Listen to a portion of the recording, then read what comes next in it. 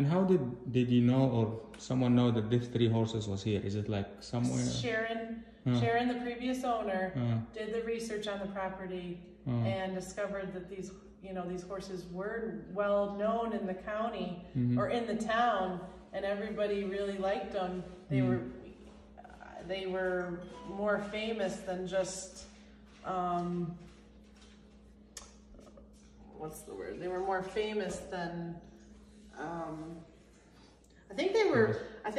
I just think they were well known because this house was very, it's very prominent in the community. And what's the name of this one?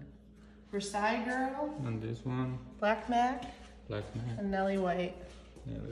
And so Sharon would know, and I think that she was saying that she was elsewhere, that she could get